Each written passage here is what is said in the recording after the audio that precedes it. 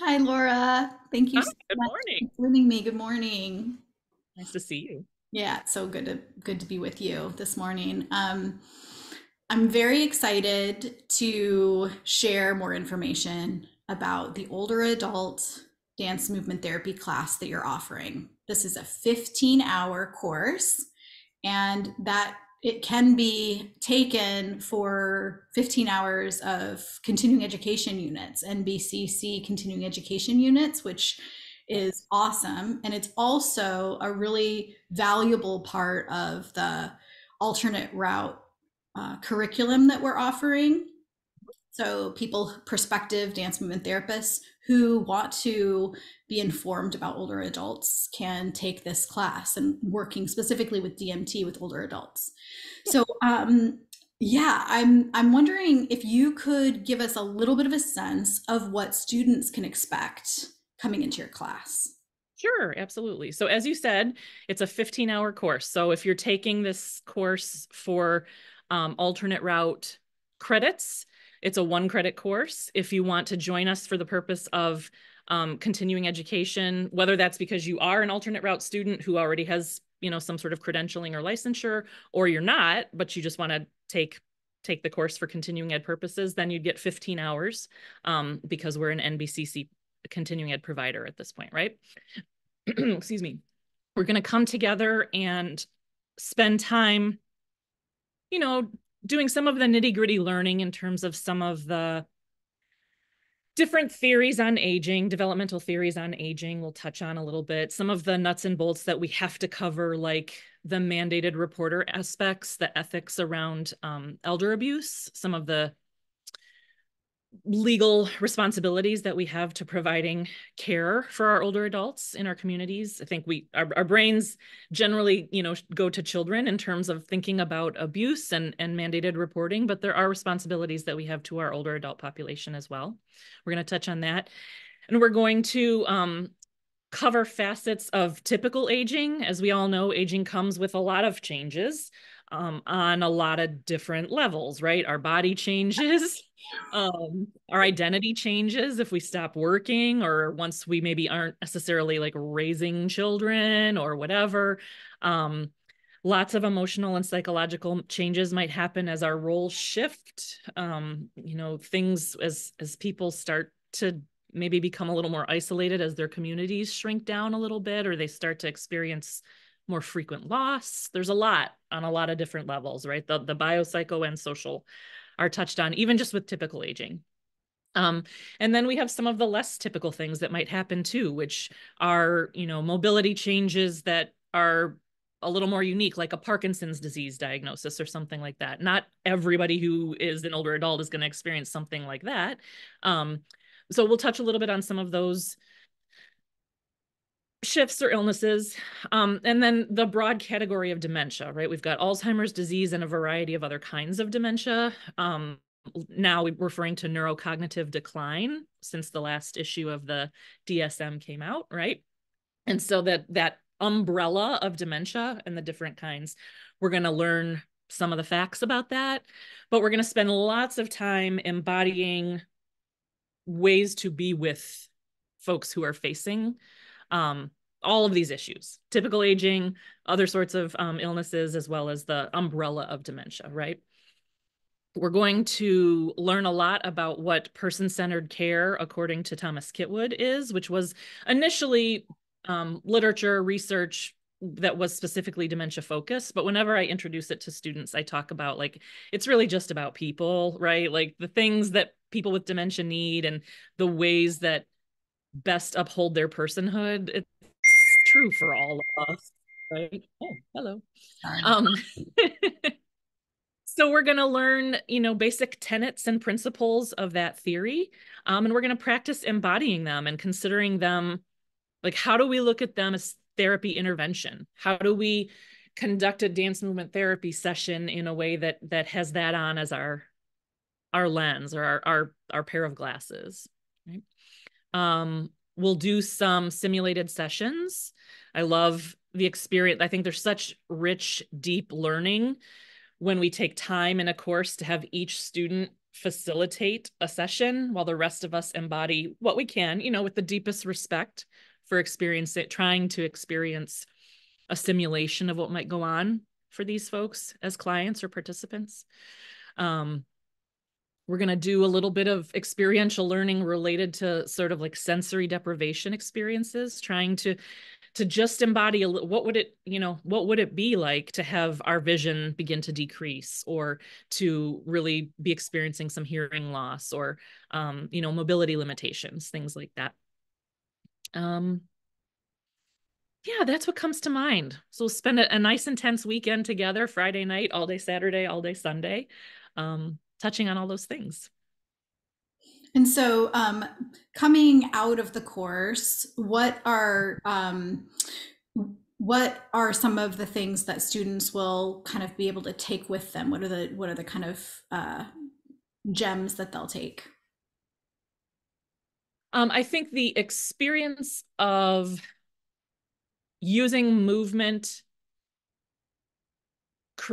of course, right? Big fat duh in terms of a dance movement therapy course, but like using movement creatively and expressively to meet the needs that come to mind. When we think about working with older adults, like, you will have approaches that you can take through your own movement, your own body, your own conceptualization, back to that work. I would also add, sort of as an aside, that, and this isn't going to happen for everyone, but I have had a fairly consistent experience of people who don't necessarily see themselves loving this population as a clinical choice for themselves, finding finding new perspective on what it might be like to work with older adults, right? That even though they think it's something that maybe they come in thinking, wow, this work is probably so sad because there's all this death and all this decline and aging. And then to find the richness and the beauty of being able to be with people at this end of life stage.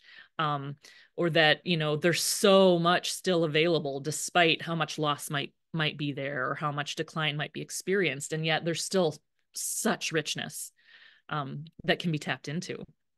And so that would be something that I can't promise you'll have that experience, but many students do, where if they're not someone who's already like, I super dig older adults, you might come away from the course with a new perspective on what you think you'd get out of it, or seeing that idea differently for yourself as a clinician. Mm-hmm. And why is dance movement therapy this unique approach? Like, what is it about dance therapy that helps with this population in particular? Well, it's the nonverbal emphasis, right? That the use of nonverbal communication, the emphasis on the body and the movement without the words, that's where it's at. If we're talking about dementia specifically, language is one of the areas that can become really impaired, right? We have people experience aphasia. People, if they speak multiple languages, they start to, and again, this is a generalization. Of course, not everyone experiences this. But if they speak multiple languages, they may lose the languages that they've acquired later. And so become more limited in like a native language that they spoke. People's access to words becomes reduced. So sometimes people get to a point where they can really only answer, yes or no sorts of things.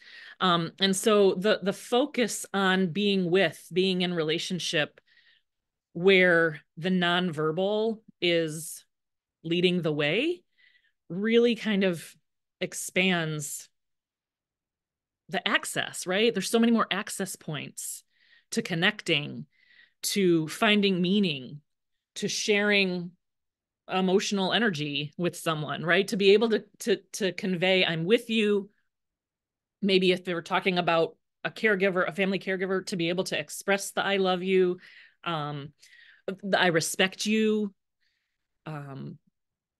providing autonomy and empowerment, you being able to come in the nonverbal and create experiences where people can make decisions for themselves still, right? If we look around in older adults nursing home setting, it's like being in the hospital. There's a lot of interactions where folks have no choice no choice about when someone will help them in the bathroom, no choice about what their food's going to be today, no, right? Like there's so much taking away of choice and autonomy.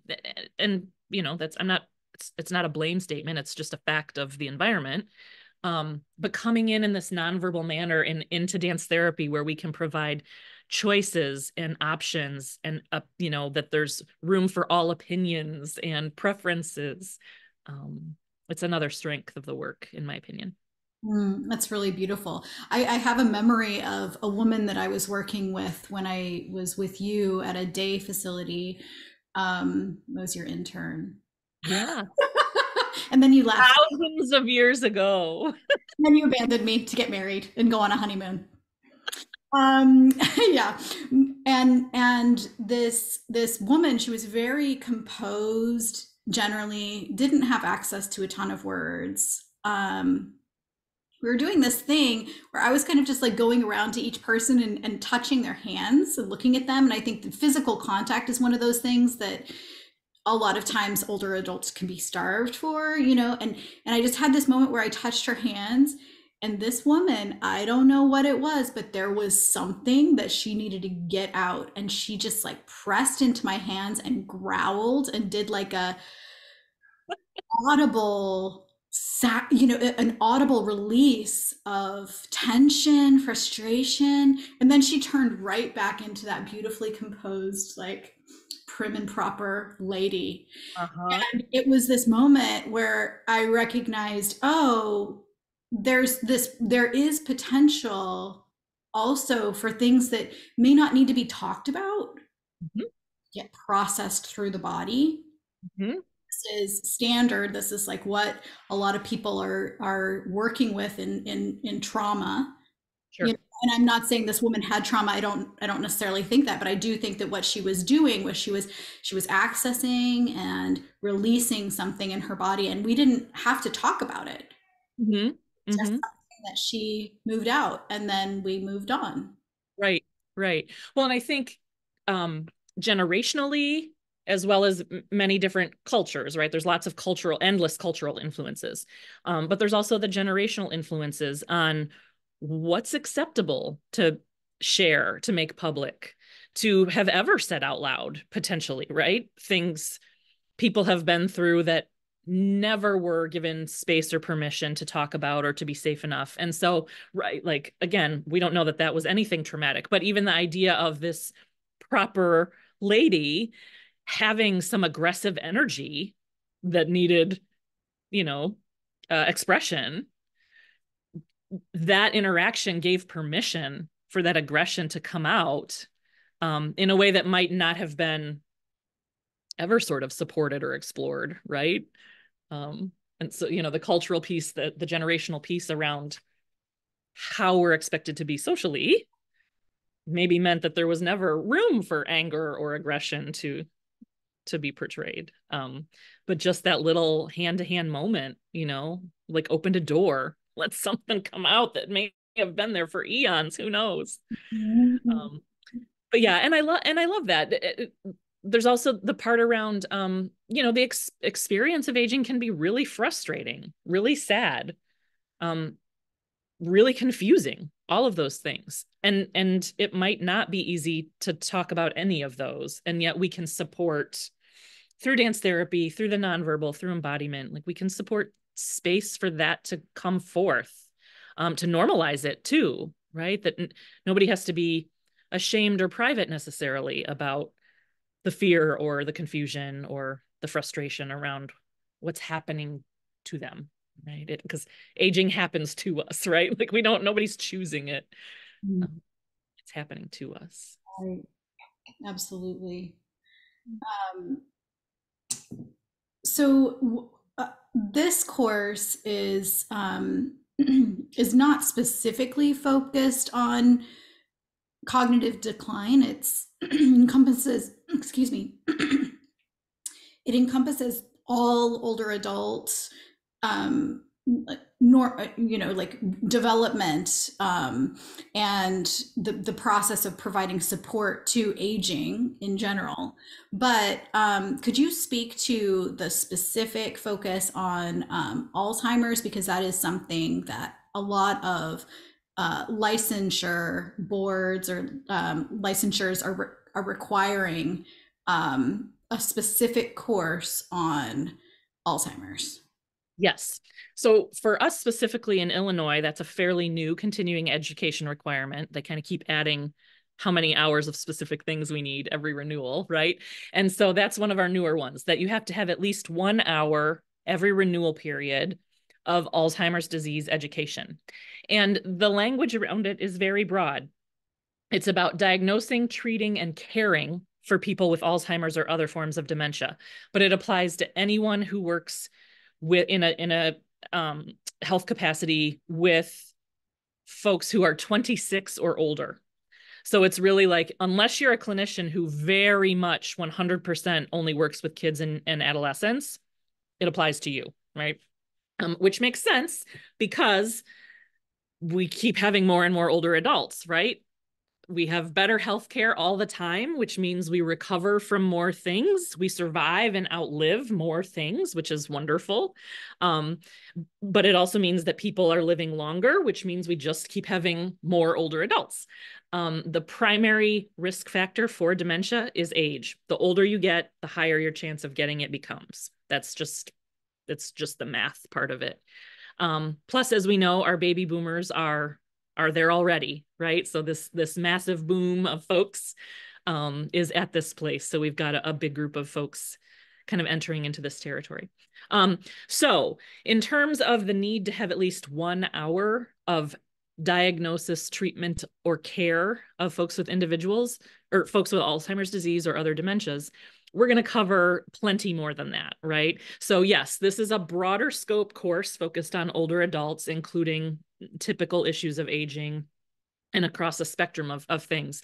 But we're going to spend plenty more than 1 hour of the 15 on concepts related to the treatment of and care for folks who are experiencing neurocognitive decline. And so, come on board. We're going to give you more than you need across the course of this 15 hours. It's not solely focused in that space, but we'll cover a nice depth of information that will fully meet that requirement. Beautiful. And then and it's going to be such a different experience than most education people will have access to in this space. Most education in this space is not going to invite you into your body to try to inhabit losing one of the five senses, or so you're offering a very unique opportunity for students to engage this, understand it, and practice care and response. Right. The practical application piece, right? All our experiential learning, so much, I mean, that's probably not fair. Our experiential learning emphasis supports that transfer into application in your job setting, right? And so come into class, do experiential learning in this way, bring the intervention ideas and the concepts into your body, and then take them home and put them into use. It's not just like I'm taking notes in my didactic learning about percentages and whatnot, and then putting my notes away when I go home, which not everybody does. Okay. I'm doing a broad stroke there, but that happens a lot with kind of our lecture focused work, right? So get in here and let's get it in you. And then you can take it back to your work, wherever it is that you're working. Sounds so good. Thank you so much, Laura. You're welcome. You're welcome. Yeah, look forward to having anybody who wants to join us. It's always richer the more we have. Beautiful.